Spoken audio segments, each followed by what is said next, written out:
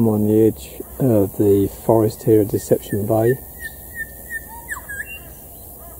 but there's a couple of beautiful, there's one particularly, you just heard a forest bird. You've got the crow in the background.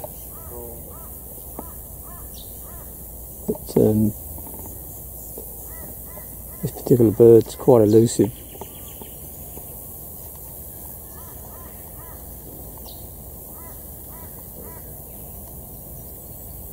You can hear them, and beautiful call. He's just up there in that tree.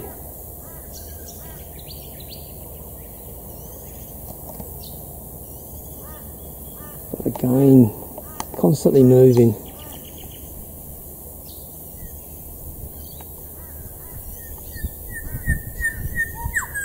But what a gorgeous call.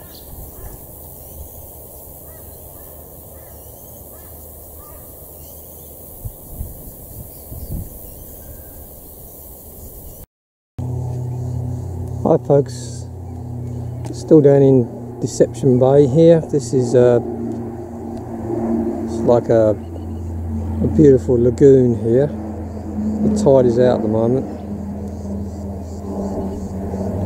A great location for bird spotting, and again it's all very shallow. I've noticed these tracks in the mud, and they're definitely rude tracks.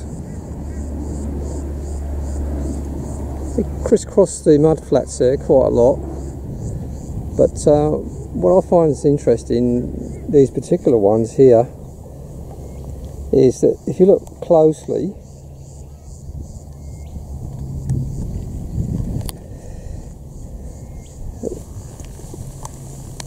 his or her has put the forearms or forehand first, and then the feet, and then that bit in the middle there is where it's dragged its tail along.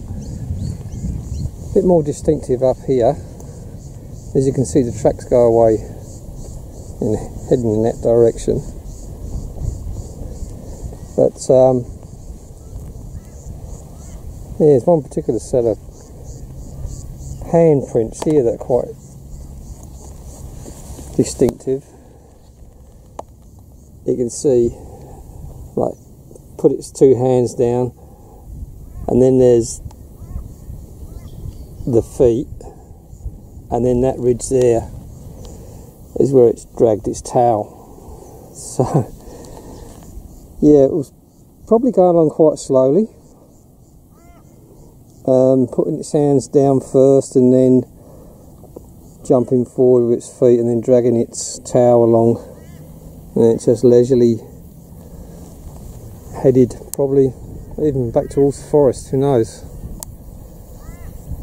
Yeah, it's just interesting.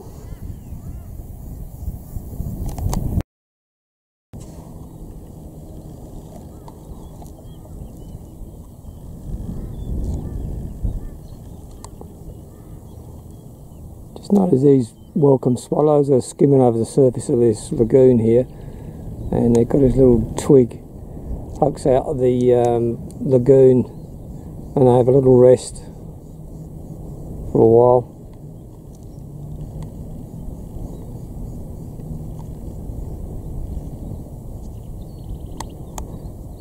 Before they take off and yeah, skim over the surface, probably picking up all the little mozzies.